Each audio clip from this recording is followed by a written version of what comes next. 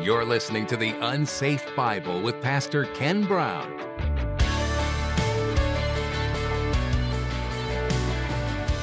We're distracted and misdirected, and we're not paying attention to what is the reason why we're here where we're here. Judah had the same problem. They had all these Eastern influences coming in. For them, it was coming in from Babylon and Assyria and places like that. But they stopped paying attention to why they were God's chosen people and what got them there, and they began to forget the fact that there was a whole generation that died in the wilderness because they said, no, there's giants in the land. They forgot that, and they're no longer paying attention either.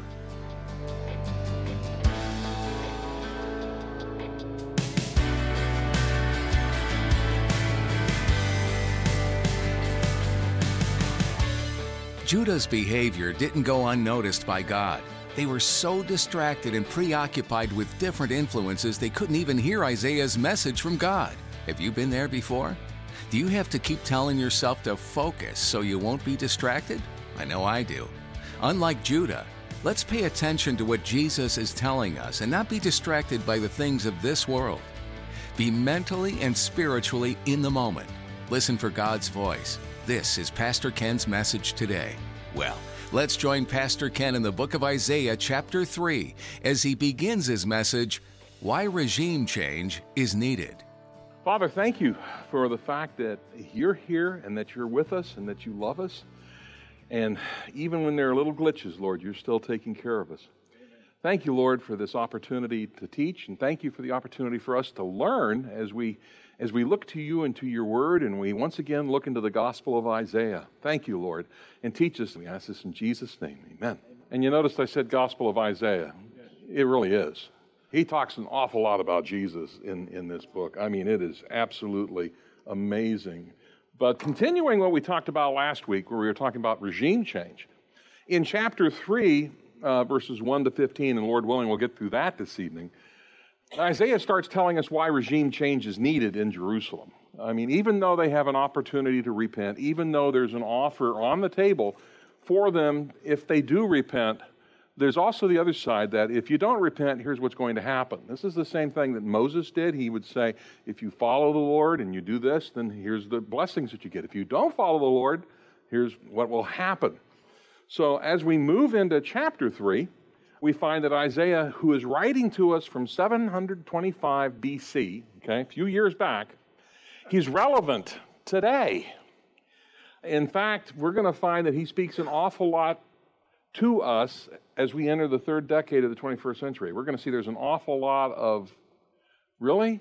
He's talking to us. What's up with this? How can that be? Well, he's a prophet, and the Lord has a tendency of doing that. The warnings to Judah are also warnings to us in these last days. We're under grace, yes. They are under the law. Yep, that's true. And the heart of Jesus is the same today as it was in Isaiah's day, that we would repent and return rather than insist on the other side of what it is rejection. So bottom line, just as it was for Judah and Jerusalem, repentance equals heaven for eternity. Rejection equals hell for eternity. And that's a message that's even people aren't hearing a lot in the church anymore. Universalism is beginning to take over, and there's books that say, love wins. And I'm going like, well, no. Jesus talked an awful lot about hell, and there's a reason why. He doesn't want anybody to go there. So our choice, as well as the choice for Judah, is the same. Follow the Lord and repent, or keep doing what you want to do and reap the consequences of it. The closing thought from Isaiah in chapter 2 was basically stop holding men, what they do, what they say, how they lead, in higher regard than Yahweh.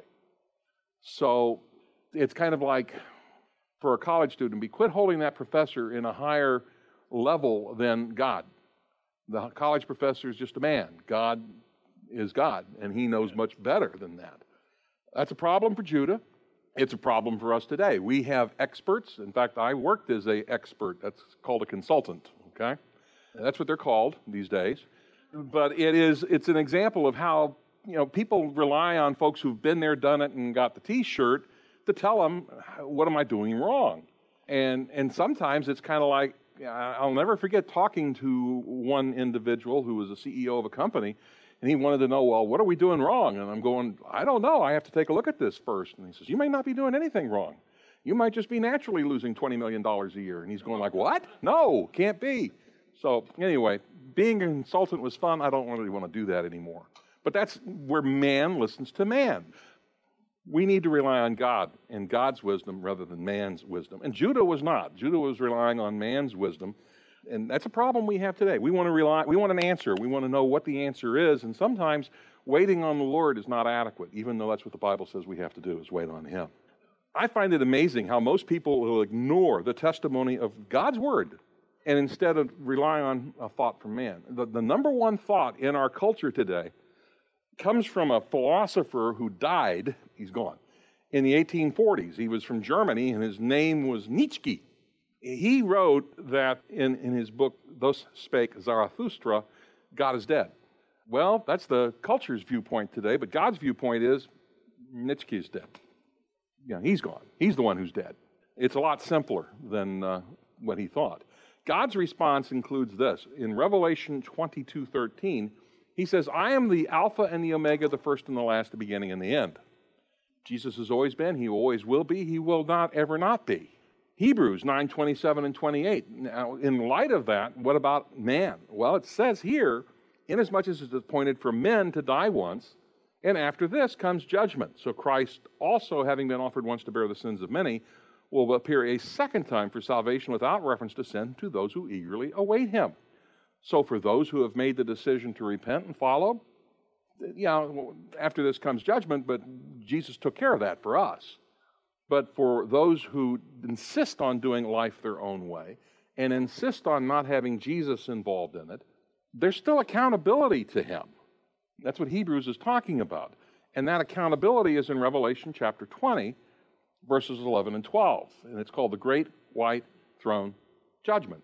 And I saw the great white throne and him who sat upon it, from whose presence earth and heaven fled away, and no place was found for them. And I saw the dead, the great and the small, standing before the throne, and books were opened, and another book was opened, which is the book of life, and the dead were judged from the things which were written in the books according to their deeds. For Judah, if they don't repent, that's what they're looking forward to. Now, this is from the book of Revelation. They would just say they're going to Sheol and they're going to be in Sheol. That's all they would know. But here in chapter 3, the folly of following men rather than God is exposed as it's revealed that it is one of the tools that God's going to use to turn Judah's heart back to him. He's going to do something that's going to surprise the nation. He's going to remove all their leaders. Everyone that they think they have to rely upon for leadership and guidance and direction, God's going to take them away. Now, the contrast with the present day, as we take a look at, and I'm talking present day for Isaiah, again, we were talking about how they understand history, how they understand past, present, and future. They have to have a contrast. Here's what it is presently, and we already saw what it could be and what it was in the past, but what you have present shows that, then you start showing the difference between the present and the past and the future. Then they can understand, I get why there is this prophet who's telling me I need to change. One of the hallmarks of prophecy in the Old Testament is that you're going to see things in prophecy that will have in the same paragraph something that's going to happen in 2 weeks, something that's going to happen in 2 years, and something that'll happen in about 3,000 years, all in the same line. I mean, you have to remember, when Jesus went to the synagogue and he read from the book of Isaiah, he stopped at a comma and then sat down, because the next thing was, and vengeance of the Lord. That wasn't his first coming, that's his second coming. So he stopped. He kind of showed us that's the way the prophets would work. And the reason for that is for a prophet, if you were wrong, it carried the death penalty. So the Lord would give them something to validate them immediately so that they would know, oh yeah, he's a prophet of God. Because if that's taking place, then everything else the prophet says will also take place too. The first 15 verses of chapter 3 will expose to the entire universe that the command that God gave in Isaiah 2:22 is not being followed, not at all. And what we'll see with this is that there's a maxim that you learn in political science, is that people will vote for whatever they want. And the problem is that also existed in kingdoms too. Unless there's something great within the community, there's nothing that can come up from that. Leaders will reflect the spiritual poverty of the community, and that's kind of what we've been seeing politically around the world, not just in this country, but it's happening everywhere. In our culture, and I'm not reflecting just one nation, this is multiple nations, the leadership reflects the spiritual and moral conditions of those who they intend to lead. And when you have a strong leader who emerges, who goes against the flow, pushback occurs. And we've seen that historically, time after time after time. Doesn't matter what country you're in. We see that today, and we also see that in the history of Judah. There's going to be 2 runs before the nation goes away into captivity with Babylon of revival, but the whole nation will not turn towards it. They just won't. So the contrast that we've already begun to see between the conditions of Judah as the ministry of Isaiah kicks off, because we're still at the beginning of his ministry. A lot of the things he's writing about haven't happened yet, are like the conditions that we see in our culture today. And that's a sad thing. Stop and think about it. Judah had economic and military strength. Our culture has economic and military strength. So does many cultures throughout the world. But would you consider our culture to be saved or horribly lost? I would say horribly lost. In our culture today, we have foreign influences like you wouldn't believe. We have Eastern religions and Eastern religious thought. 20 years ago, it was Hinduism. Now it's Islam. But it's still Eastern from that perspective. We're distracted and misdirected, and we're not paying attention to what is the reason why we're here where we're here. Judah had the same problem. They had all these Eastern influences coming in. For them, it was coming in from Babylon and Assyria and places like that. But they stopped paying attention to why they were God's chosen people and what got them there, and they began to forget the fact that there was a whole generation that died in the wilderness because they said, no, there's giants in the land. They forgot that, and they're no longer paying attention either. Now, I'm not saying that means that we're going to be judged. Again, we're under grace. They're not. They're under the law, so there's a difference. But it leads to the same place spiritually as we see in Jerusalem of Isaiah's time. The only difference is that we're into the age of grace. The Lord still would have all men to be saved, and that's why it's still important for us to share his message to as many as we possibly can. 2/3 of all young adults who once were churchgoers, and this is a brand new number that came out of Barna Research Group, have now dropped out. 64% of all young people have dropped out of church and they haven't returned. That number went from 58% to 64% in 10 years. And they're not coming back. The contention of the Barna Group is that today's society is especially and insidiously faith repellent. In other words, they're turning to other things and they don't need God anymore. Instead of asking a question and talking to somebody about, well, what's my future spiritually, they can ask Google and find out, like it's going to give them a good answer. So I love the term that the Barna Group has given to everybody who's reading devices instead of interacting with people. They're calling it digital Babylon. That's a good term. It really is, because it very easily very characteristically gives the same things that Babylon was doing. It was trying to change people. One other thing. There is a gentleman by the name of Sir Alexander Fraser Tyler, and he wrote a thesis called The Cycle of Nations. He's talking about the Athenian Republic, okay? And he wrote that a democracy cannot exist as a permanent form of government. It only exists until the voters discover they can vote themselves money from the public treasury. He's writing in the 1850s.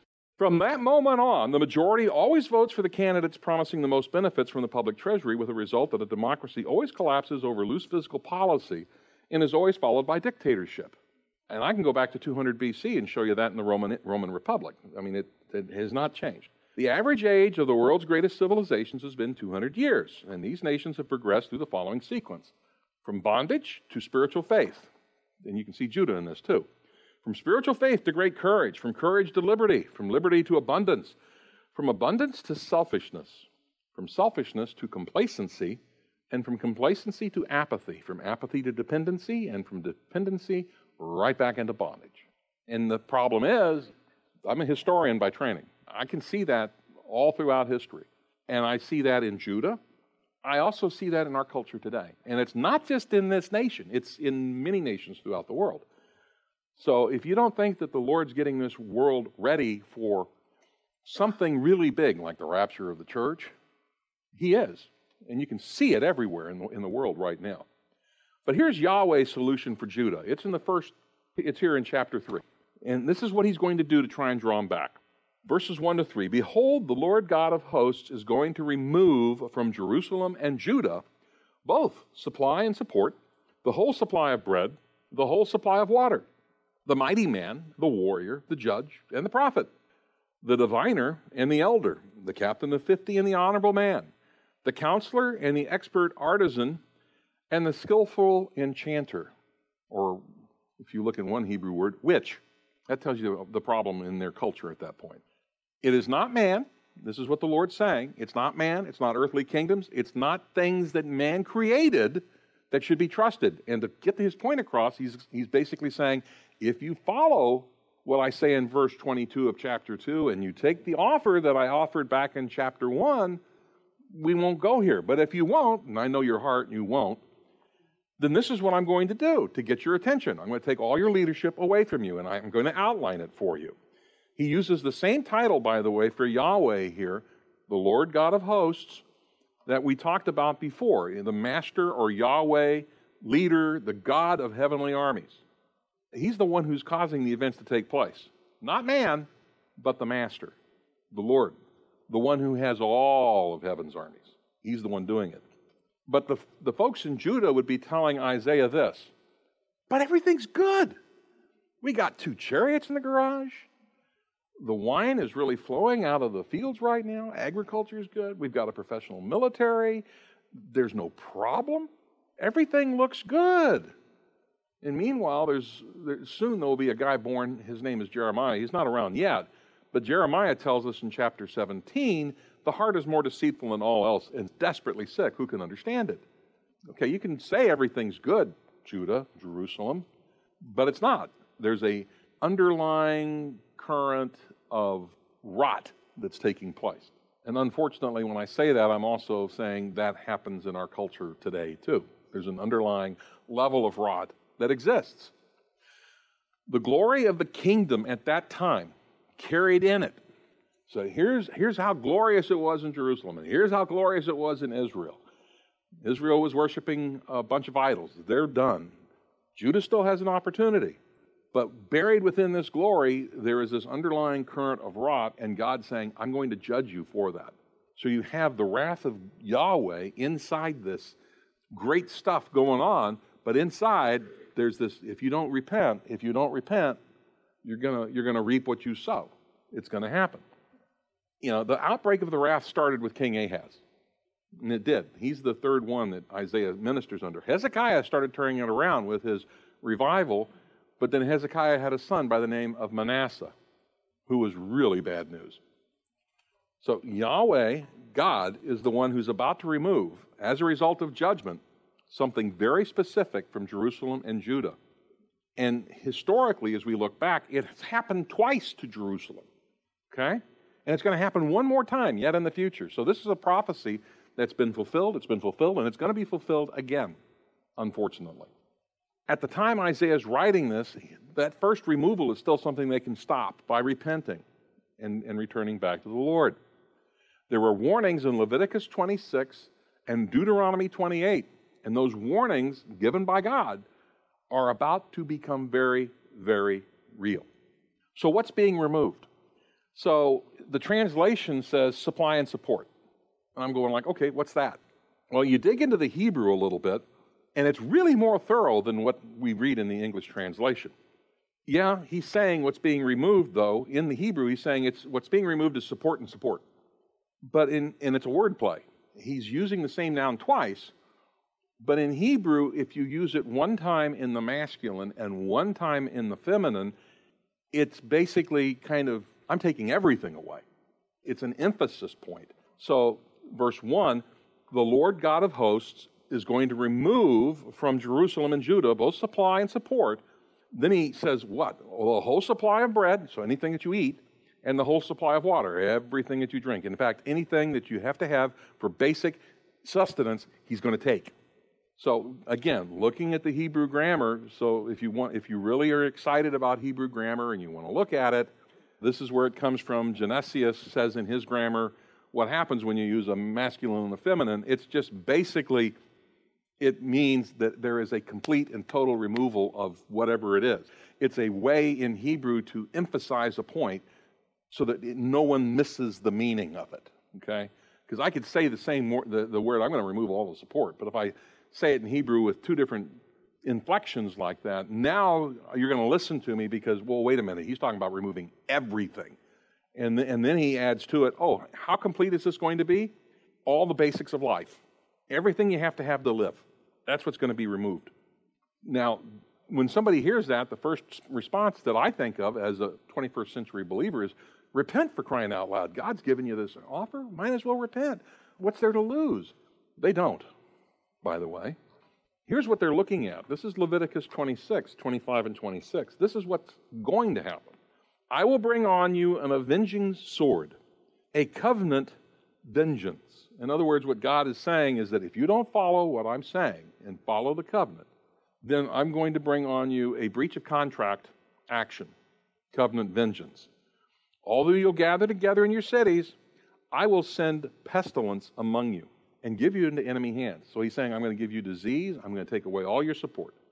When I break off, and here it is again, when I break off your supply of bread, 10 women will bake your bread in one oven. They'll ration your bread by weight. You'll eat it and not be satisfied. And did this happen? Yeah, it did. It happened to Israel in the north when they were taken captive by the Assyrians. And it happened to Judah in the south when the Babylonians came. Oh, Jerusalem, it happened twice, under the Babylonians, and it happened under the Romans. And there's one more round yet to come. You can read that one in Zechariah 14. It's coming at the end of the Great Tribulation.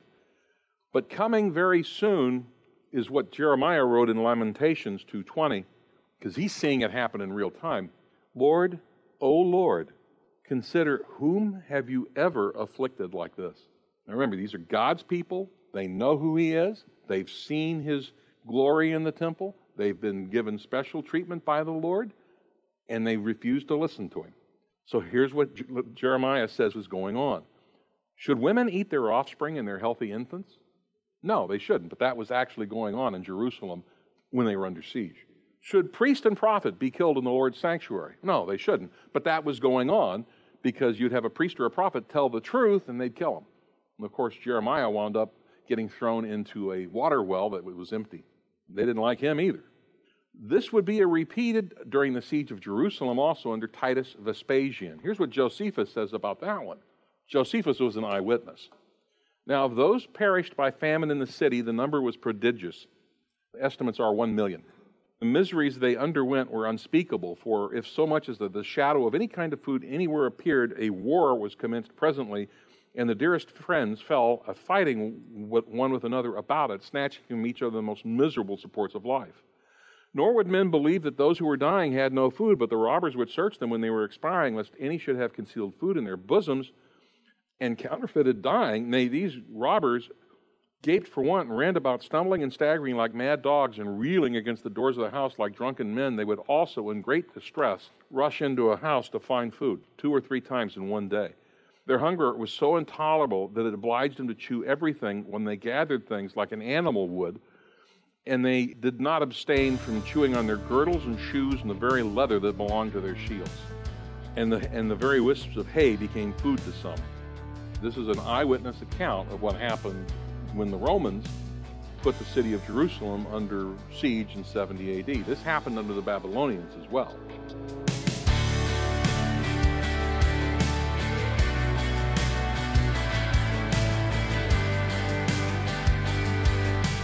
You've been listening to a message from Isaiah on the UnSafe Bible. Pastor Ken has been diving deep into this major prophet to help us all understand how to apply these messages to our lives today. Well, as we see here in Isaiah, the whole scope and sequence of the life of Jesus, from the announcement of his birth to the second coming, the time he'll return for his people, for all those redeemed by his blood. This book is like a person crying out into a busy street, desperately needing to be heard. God is our one true salvation. Isaiah encourages his readers to trust and believe in God because it's God who dispels the darkness that comes from a sin-filled world. If you have questions about today's message or you just want to hear more, don't hesitate to contact us. You can get in touch with us by going to the unsafebible.com. Once there, use the Connect tab and click on Connect Card. Just fill out the form and we'll reach out to you. Remember to listen to other teachings from Pastor Ken. Just look under the Media tab at the unsafebible.com. If you found this ministry to be a blessing to you as you've been listening, you can show us your support for the Unsafe Bible Ministry by checking out the Give tab. No gift is too big or too small, and will help us continue to reach the lost with God's Word. We're based out of Jupiter, Florida, and want to invite you to join us in person for the next service. All the information you need to come is found at theunsafebible.com. Until then, we want to thank you for joining us right here on the Unsafe Bible.